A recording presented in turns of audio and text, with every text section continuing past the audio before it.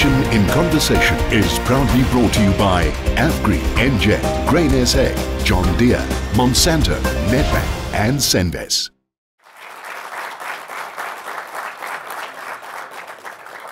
Welcome to Nation in Conversation, here from the Nampo Harvest Day.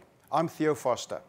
Please follow us on Twitter at Nation Converse, or you can download the Nation in Conversation app. It is available on the App Store. You can follow news, the program, what we are going to say on the Nation in Conversation website, nationinconversation.co.za. Today we are going to talk about the role or the size of agriculture within the South African GDP. In the mid-1950s, agriculture made up about 15% of the GDP. In the mid-60s, this was lowered to about 10%. Today, it's around about 2.5%. And we're going to talk about the size of agriculture in the GDP, the linkages, the effect, but also what is the importance of agriculture, not necessarily in the GDP, but in the rest of the economy. My panel today is Professor Ferdi Meyer. He's the Director of the Bureau for Food and Agriculture Policy, or BFAP. Professor Johan Kirsten, Head of the Department of Agriculture Economics at the University of Pretoria. Professor Nick Fink, Chair, Department of Agriculture Economics at Stellenbosch University. And Mike Schuessler, Director and owner of economists.co.za. Mike, I am going to start with you. GDP, we talk about the GDP and the percentage of GDP and the growth of GDP. What is GDP? What's the term GDP? Well, what it actually is, in very simple terms, it's a value-added concept. So we would import a car for 100,000 Rand. We would add the tires and the engine to the car, and that adds another 50,000. And then the dealer who sells the car sells it for 180,000. So in the GDP sense, that car, we added 80,000 Rands worth of value in the sum. Now, then the further thing, obviously, is now the person gets finance. That doesn't get added to the 80,000 Rand or some, that gets added to the banking sector. So it's the value we add. The problem with what value we add is it's a very good concept, but it comes from the last century in about the 1930s when Keynes and so on wrote stuff and people started devising this and we started measuring GDP worldwide in about 1945 odd. And if we take a look today, it's very different sort of things. We're measuring not so much manufacturing and agriculture, but services more and more. And it's very difficult to determine what the value add is. For example, there's a very positive value add when you have your cell phone with you and you can look at the news, and that is free. So we don't measure that. That's not part of the GDP. That's not part of the GDP. And we don't measure great sunshine. But at the other end, we also struggle with finding things like the informal sector. We also don't pick up the problems early enough when an industry contracts. There's a host of issues with GDP. Mike, in the last 15 years, and I'm going to stay with this topic, China built around 82 international airports. 30 of those airports will never see an aeroplane. Would that be counted in the GDP? That would be counted in their GDP depending on how you look at it. Look, certainly when they built the thing, it would be added to the construction part. Obviously, when it's used, it's added to the service part. The one that's not used, the one that's not used and there's no service, it doesn't get subtracted per se from GDP. And that's part of the issue with GDP. I'm going to get to Johan because he's got a 16th century view about GDP. And I'm going to ask him about that. Nick, when we talk about agriculture only being 2.5% of GDP, is that a true reflection? I think yes. I mean, again, sort of getting back to this notion that GDP is not a very exact number, and it's actually not a very satisfactory number in modern economies. There are people who would say that if you take agriculture and all the linkages that are connected to agriculture, that it actually comes to around about 25%. Some people even say 30%. But you disagree with that? But that's no, that's not true. If you measure it, now you have to measure it according to the way in which GDP is measured. Then the total will come to around about between 6 and 7%. But I think the point, and of course what you're measuring is all the inputs that go into farming, so the tractors and the fertilizer and the seed and the chemicals, you've got to measure all that. We also know that people don't eat raw commodities, you've got to add all this processing and that kind of thing. Certain parts of agriculture like the wine industry and the millie industry are very susceptible to tourism. So you've got to add those things to it as well. I'm only joking about the millie industry, right? You've got to add that as well. And if you add all of that together, it'll come to around about between 6 and 7%. But I think we must take this notion seriously, that GDP is not actually a satisfactory indication of the importance of a sector, and especially not of a sector like agriculture. And this is something that we've known since the 16th century. Who wants to argue with me? It's not the 14th, it's the 16th century. Okay, so that's where it starts. Yeah. So let's take that point. Why do you believe there was 300, 400, 500 years ago a better measurement? No, it wasn't a measurement. It was the philosophy of the physiocrats, which was one of the first thinkers of economics, which argue that the only real economic activity is agriculture. But obviously it was the only activity in a way, because it was subsistence production and the subsistence nature, because the only way that people could survive was through production of food, and the creation of value took place through the tilling the soil. So that's where the philosophical notions of the only true economy comes from. But I want to bring in this whole issue of the GDP quickly. There's lots of critique against the measure of GDP. It's often considered to be a one-dimensional notion of how you measure the contribution of a sector, and NIC sort of started to allude to that. And if you start unpacking the contribution of the sector, it goes into several dimensions, which is often unmeasurable. That's what termed sometimes the linkages. It's linkages partly, but it's also social contributions. And you need to understand the importance of food in culture. So food production and agriculture per se has an important social and cultural contribution. If you look at the festivities that goes with harvest, the fact that there's a harvest day at Nampo is precisely almost like a festivity around the harvest of the maize. So the many festivities in the small villages in Europe. The poverty role of agriculture. Many people lose their jobs in urban areas and go back to rural areas where it's actually agriculture is a safety net. And then you have the employment role and environmental role. The fact that we can take pictures in the nice winelands where NIC lives is the fact that the farmers cultivated the land, put up the vineyards at their expense, and the tourists benefit for free, in a sense, from that activity. So the contribution can be measured through a range of other dimensions, not only through the GDP. Ferdi, we started the discussion with GDP going from 15%, 10%, 2.5%. That's an international trend. From your point of view in South Africa, is 2.5% an accurate description of the role of agriculture? Theo, yeah, I think to add to the debate, it's people are worried that that's a bad thing.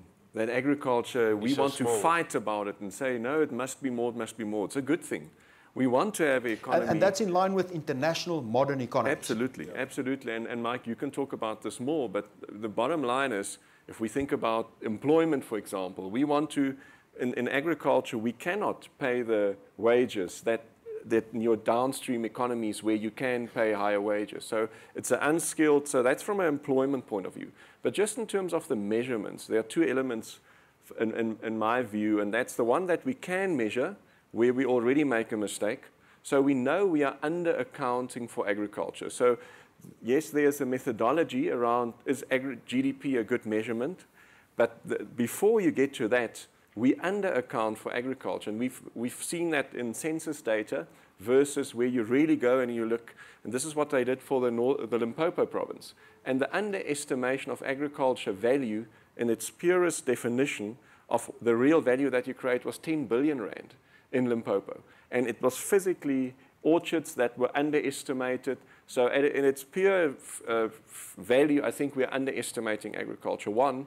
And number two, then we're really getting to the multipliers. And there it's difficult to really measure GDP of agriculture. So I don't have a problem with 2.5% or 7%. We should really look at what does agriculture mean for the economy. And I think that's what's really coming out of the National Development Plan. I think that was their drive to talk more about these issues that Johanna is mentioning. How can we use agriculture to get growth in the economy. And there are various ways of doing that. After the break, I'll get to you, Johan. After the break, I want to look at agriculture. This year with the drought, we had the impact on food prices and how that cuts through the South African economy. And I want to then talk about the multipliers and get back to you, Johan. We will be back right after the break.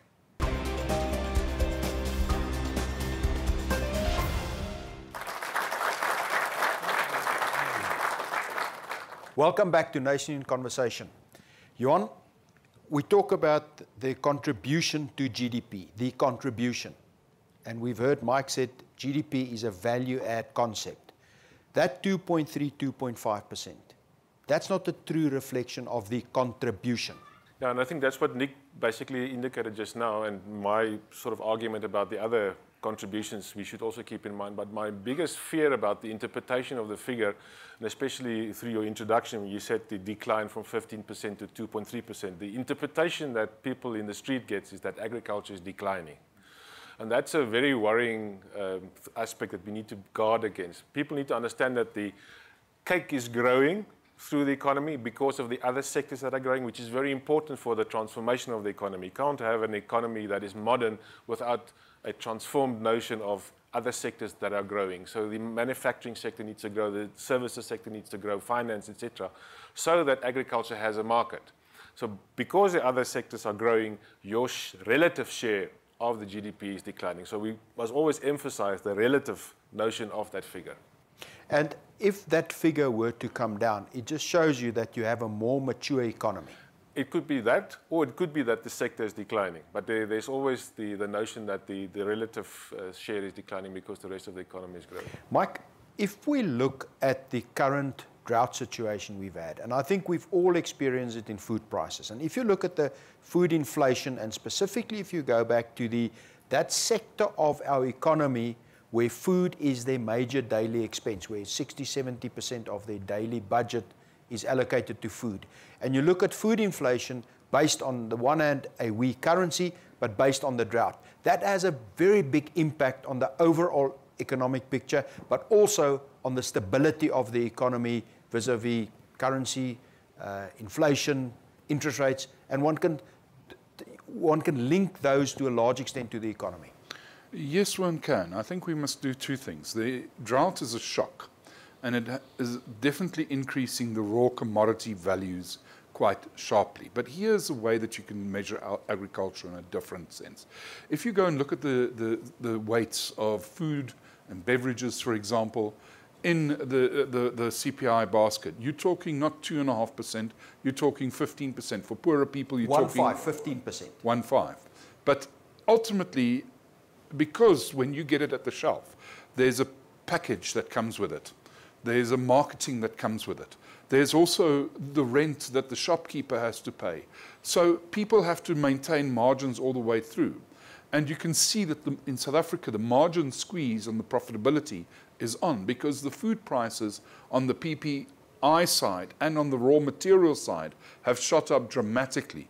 We have seen big increases in CPI, but nowhere close to the same levels. So the fact that the rent has gone up with 5 or 10% is nowhere close to the 100% increase in the maize price or whatever the case may be. So that combined effect when the consumer buys it means that there's only a 10 or a 15% increase in his basket. It is going to get worse still, I think, on certain products anyway. But the point of the matter is that just shows you what the contribution of agriculture is and how we should look at it, because by the time the consumer buys it, there's many other things added, whether it's imported, whether it's packaging, whether it's the marketing, the branding, etc. And that just shows you the real contribution of agriculture.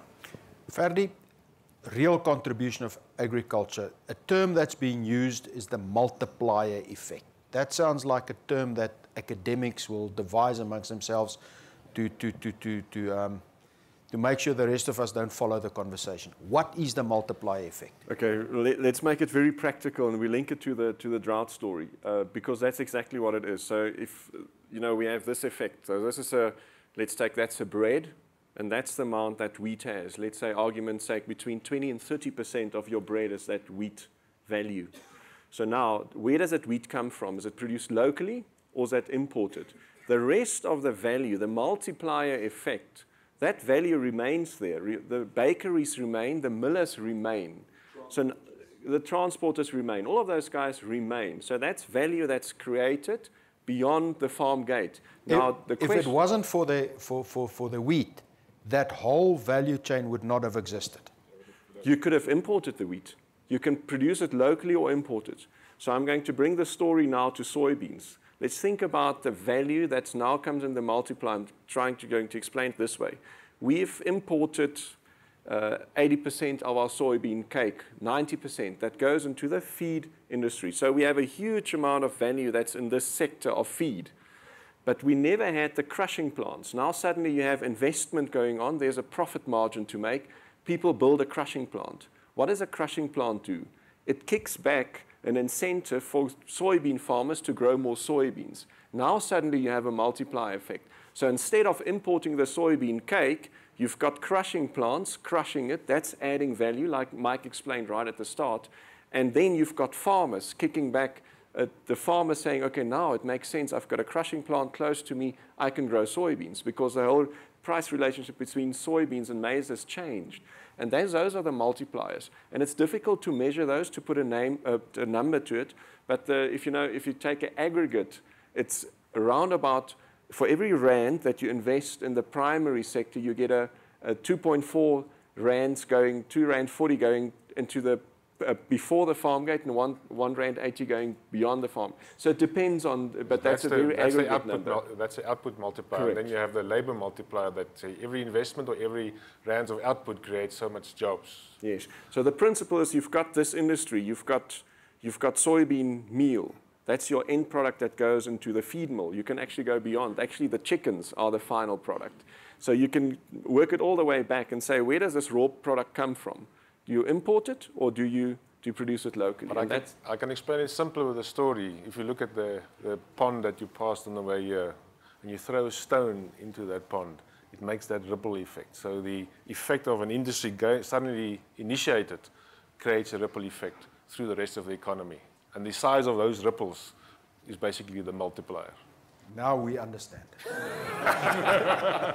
Nick? Let me make one other point, and that is, of course, that this leverage that you get from these ripples also works the other way around. Yes. And this is what happens with the shock of a drought. Yeah. So a lot of those added activities, they lose out because what they're using to buy as inputs, that gets more expensive.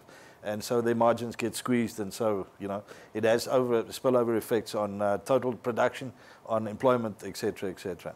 I just want to get back to a point that I think we missed earlier when we were talking about GDP, and we were all sort of very critical about the concept. The one thing we must remember is that it allows us to make proper comparisons across countries. Because even if it's a flawed concept, and over time, yeah, even if it's a flawed concept, everybody makes the same mistakes when they measure it.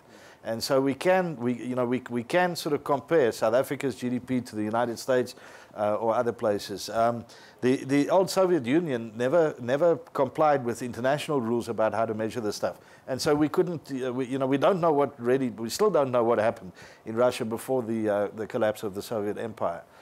So it really has its benefits of being able to measure this thing. Even if it's flawed, if everybody uses the same flawed measurement, we can measure it.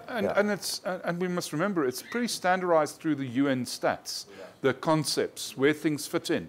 And one country might be on revision 3.1 with manufacturing and another one on revision 4. But it's just slight differences. So you can do certain things, comparisons, and it is the best at the moment that we have. Mike, just a quick point on that. We've heard last week that South Africa's GDP is now the third biggest in Africa. We've been overtaken last year or the year before when Nigeria rebased their statistics. They overtook us. And now during the last few months, we were overtaken by the desert, by Egypt. Which for me is it's almost strange to be overtaken by a desert with a few tourist attractions, but that's not the case. Egypt has more than 80 million people, and that's what I want to steer to. Egypt has 82, 83 million people. We've got somewhere around 53 million people, 55. What is the importance of GDP per capita? Well, in this respect? You know, in all respect, I think the best measurement that we could have is a per capita measurement. Because right now, all the economists have got growth below 1%. In fact, I'm the most negative, and I've got a We're going to get to that in the last I'm just section. saying, no matter which economist you go to, if the population which is growing at 1.7%, and you've got even the most optimistic one, Treasury, 0.9%, we are going to get poorer. We're going to feel poorer. Per individual. And that's, I think, the real measurement that we should be looking at. Then you get to other concepts like, should you do it at a market rate? So Egypt overtook South Africa on purchase power parity 2-3 years ago. Now, on market rate, because our decline of our currency. But then again, you know, we are richer than the Egyptians, we are richer than the Nigerians. But if you look at Mauritius and you look at Botswana and Algeria, we're poorer than them. So, you know, ultimately, we're not the richest. We're no longer that important. And our importance in every aspect and our size is starting to decline relative to others. And it's that relativity concept again, because we are still growing, but we're being outpaced by others. After the break, I want to talk a bit more specifically back to agriculture. And then in the last segment, I want your views on the way forward. Where are South Africa? And I'm going to start with Mike's negative scenario and hopefully work my way through to a bit more of a positive scenario. We'll be back right after the break.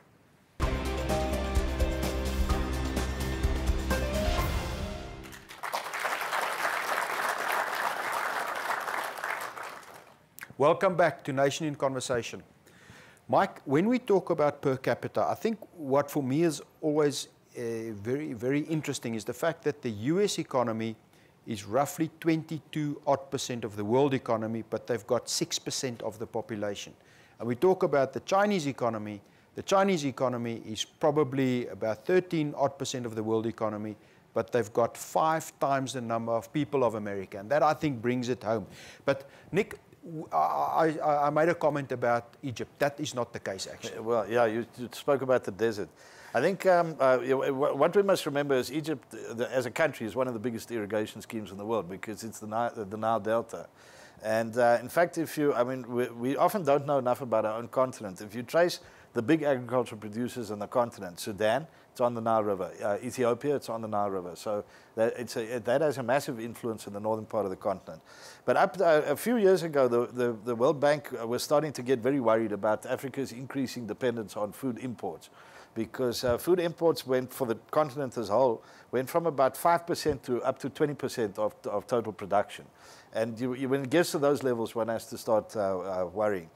But most of the imports were of grains, wheat and maize, and into North Africa. So it wasn't sort of continent-wide, it was fairly concentrated. The Egyptians are now getting over the after effects of the Arab Spring. They've got more political stability than what they had and so on. Their wheat production has skyrocketed. Their maize production has increased by more than 30%. So that sort of changed that whole equation around. The point I'm trying to make is that they have the resources and they're using them.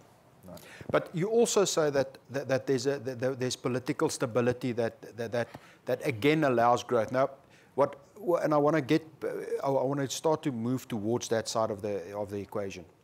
If you look at the growth rate, the GDP growth rate number difference that we've seen in, let's say, Eastern Germany and Western Germany. If you look at the changes we are seeing in North Korea and South Korea, it's the same populations. It's purely a different framework in which these industries operate. From an agricultural point, and I want to start with you, Ferdi, if you look at the South African environment from an agriculture point, how would you describe it? Yeah, Theo, so I think it's not a secret, you know, that, and we went through this exercise very recently again, looking at where's growth, where can agriculture still provide the growth? And immediately, if you talk to the companies, that comes up as one of there are like 3 critical factors. The one, and we specifically looked at high-value commodities that we can export, or the vulnerable industries, like your chickens, like your wheat industries, where we're seeing a decline or a lot of pressure. And your comments are always the same. Politically, they're worried the investment doesn't flow, so that was one of the issues raised. The second one is trade barriers. Non-tariff trade barriers, or You know, it's just simple paperwork not being signed, not having that support. They want to grow, but it's not there. And the third one is just availability of water and the cost of electricity and labor. So those were the three critical drivers that we picked up, and I think here amongst ourselves we know this. These are the key the factors, and we need to think about it saying, okay, so this is the reality around political environment. What do we do with this within this environment? Saying, are there opportunities of growth? What are the actions that we need to take as an industry and taking government along? Yeah, I think it's very important, maybe just to add to that, the investment decision of any entrepreneur depends on certainty, certainty that there would be a return, and that return depends on your policy certainty and political stability. And I think we in South Africa are now faced with lots of political uncertainties and so on, which therefore creates a problem of more investment, lower growth, etc. So I think we're very concerned. And that links me back to the water story, because Ferdi neglected to mention, Nick, as well, that in the National Development Plan, to grow the agricultural sector, the investment in irrigation infrastructure, more dams, more water available for agriculture, is an important driver of greater agricultural growth. I think if I look at agriculture, I think the value add that we can get for the country in total, when we look at the whole production chain, is going to go away from the sort of commoditized agricultural products to specialized agricultural products. And one can use the wine industry, one could use pecan nuts, one could use macadamia nuts. We're finding a lot of places in South Africa that are moving into places where they add value. They take the nuts, they add different nuts together, or we talk about nuts, not about economists. Yeah, well, better. The people that are better decision makers than economists are people who have to make a decision about their own future and their own income and their own profitability. Exactly. And as a small businessman, I can tell you, you do not want to be the 50th person with the same product to go to see someone. You want to go for something unique, and that is where we can add the value right through the food chain, and we have Africa just north of us that is waiting for our product. I think it's an opportunity that we can uncover, but we have to create that certainty. We talked about investment in agriculture, and we talked about the decisions, the investment decisions. I see Dr. Piet Kroukamp is in the audience. I want to ask Piet a question as a lead to the rest of the conversation. Piet, as you might know, has a very popular television series where he talks to the biggest, most successful farmers in South Africa, Mega Boere, as it's called. But if you look at how these mega farmers approach investment and investment decisions, because what we want to do is I want to follow on to that and then lead into the uncertain economic environment. If they look at investment decisions, what factors do they take into consideration, and how do they make their decisions? Well, I think that one of the important things, and you guys have alluded to too, is that too many farmers in South Africa are price takers. And to avoid being a price taker, farmers try to get into a value chain. And if they get into the value chain, they go into that ripple effect that you have referred to. In other words, they want to get into other sectors of the economy, get involved, or their particular industry being involved in a broader sector, or other spheres of the economy too. And then, of course, the last step is perhaps to get involved in international markets. And I think more and more farmers have realized that you're not going to get a lot of state assistance for that. And you're really on your own. And what they do is they pursue markets on their own. So many of the big farmers in South Africa, they create their own markets. They stimulate their own markets. If you wish, they start opening factories and packing stores and stuff in Europe. So what they do is they broaden their footprint within agriculture, and in not only one industry, also beyond agriculture. They get into the tourism, manufacturing, etc.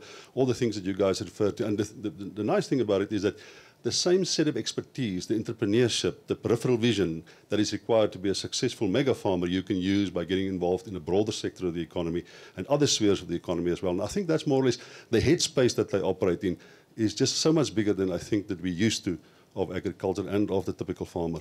Thanks, Piet. Mike, Piet talked about increasing your footprint, increasing what you do. That would also mean, am I right, that the measurement of that activity will only a portion will be added to the value add in GDP, the rest, or agriculture GDP, yes. the rest will be added in various sectors. Yes. I mean, the minute you take the grapes, from the plant. The grape value is at the farm. You make wine, it's at the factory. So it's a very different thing, the same with any other agricultural product. And that's why I think we have to think beyond agriculture when we start looking at the future of this industry. And we need that political certainty, but we also need that support from government, because this must be one of the most incredible success stories ever in the world, where tariffs have come down, no protection, uncertainty about land ownership, all the type of negativity that's aimed by politicians at a certain group of people. It is an absolute success story in those type of terms, and it's not seen that way. The government would rather spend 20 billion rand a year on cars and subsidizing for 34,000 workers there. Agriculture is over 800,000. The value chain, probably about 2 million if you look at it in the bigger picture, from advertising agencies and packages and whatever. So we're looking at a very, very different scenario. If we use that 20 billion and we turned it around and we did that, we wouldn't have half the unemployment in the rural areas right now. How are we going to get away from this agriculture? And I want to move slightly, or I want to stay clear of pure politics. How are we going to move away from the government viewing agriculture as us and them? We're going to talk about that in the next session. Yes. Me and Pete and Nick. But it is a big challenge, and I think probably Francois and his company, with starting this conversation, is trying to bring that forward. I think we try to bridge that gap, us and them, and actually talk frankly about agriculture, and we need to do that. But I think Mike has mentioned a very important point we often ignore, is this important role that agriculture can play in terms of employment creation. The fact that there's between 600 and 800,000 people that are employed, depending on the numbers, and you multiply that with 5, which is the typical household, you can understand that there are a large number of people in our country depending on this sector, which is therefore also a very important political tool in the negotiations and arguments about the role of agriculture and why you should support it. So I think that is still an important dimension. But the us and them story, Nick is expert in us and them, so you can ask him about how you deal with that. I'll get you back in the next session. I think what I want to talk about is just to get a perspective on the agricultural growth that we've had in South Africa, just to agree with Mike, because it really has been pretty much of a miracle. When I start off, you're not going to think I'm all that positive about it. The average growth in agriculture over the last 20 years across the continent of Africa has been around about 5% a year. Now, it's off a relatively low base, but it's been going on for more than a decade, so it's quite impressive, the growth rate. South Africa's has been between 2 and 2.2%, so it's a lot lower than that. The argument that we have is that the evidence, what it points out to, is that people in the sector have enough confidence in what's going on around them to maintain the current production capacity. Now, you must remember, if you want growth, you have to have investment. You can have all sorts of other things. There are a lot of other things that growth is dependent on. But without investment, there's no growth. So what you can do is you can maintain your production capacity by reinvesting and just maintaining that production capacity, or you can increase it, of course. And what's happening in South Africa, it looks like, as if we don't have enough confidence to increase the production capacity. We have the ability to do it, and we have the resources to do it. We know that, but it looks as if they don't have the confidence. And until we can get our growth rates up to the level that we have across the rest of the continent, we're not going to be in a very competitive position in serving those African markets, which are the fastest growing in the world at the moment, and where we have actually done very well over the last 10 or 15 years. I'm going to come back after the break, and you can see that thing is now yellow. It's telling me time up, and I'm 2 minutes past my time. I'll come back after the break. We'll be back right now.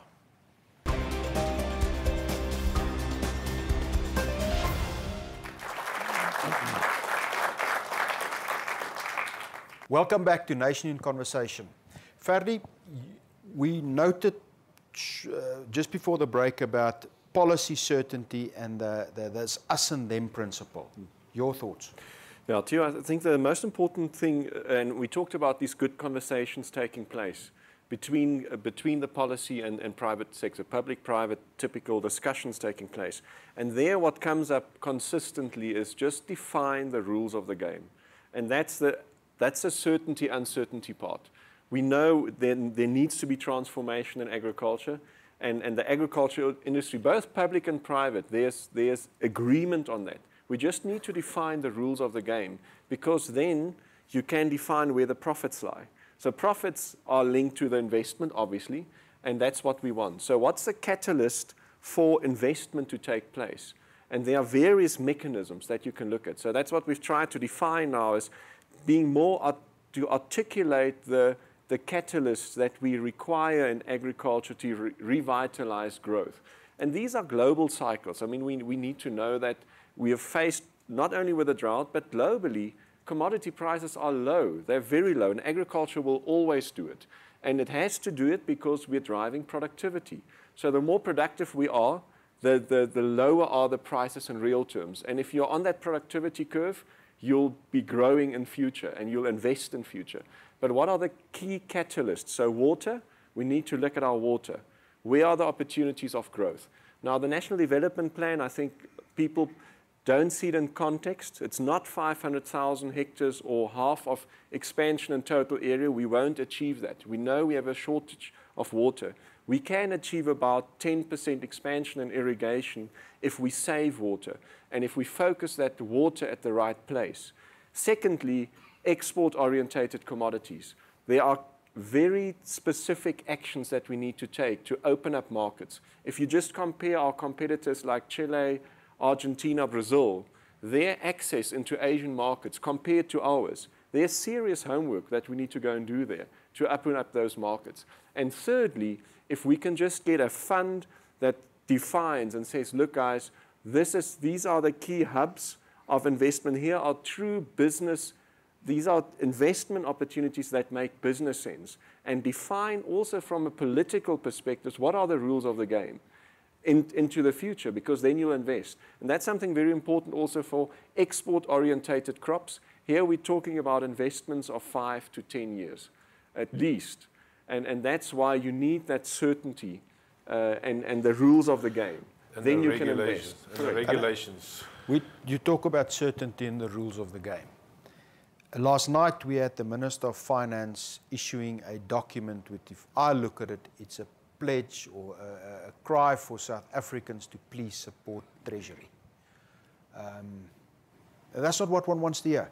Mike, your view on where the current economic environment is. I know you are one of the more pessimistic analysts, given the specific sectors that you believe are not in the shape they should be. Your view? Well, let's put it this way. I was always the optimistic one, and I think the way I saw the commodity super cycle go just made me very worried.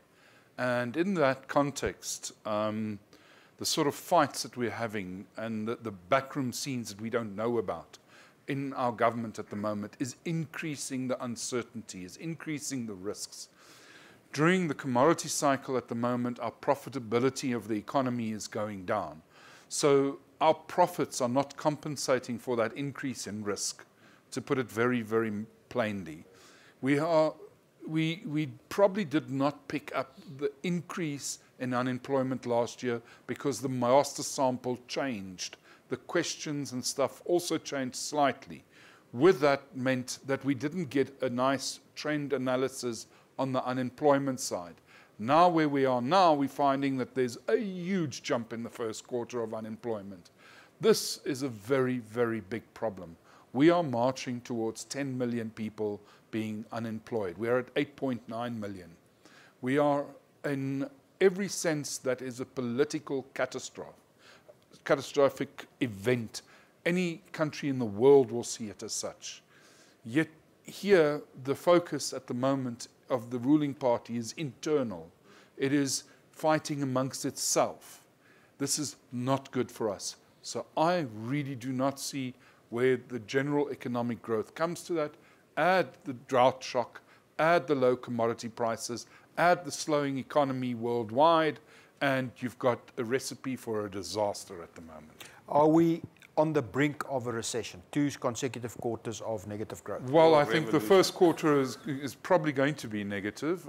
Just your big drop in mining means that that takes away 1.4% of GDP. Manufacturing adds about 0.4 again, so we're still minus, but then we have a small minus in electricity already. I'll see where all the other stuff comes, but I think ultimately I think we're already in a decline.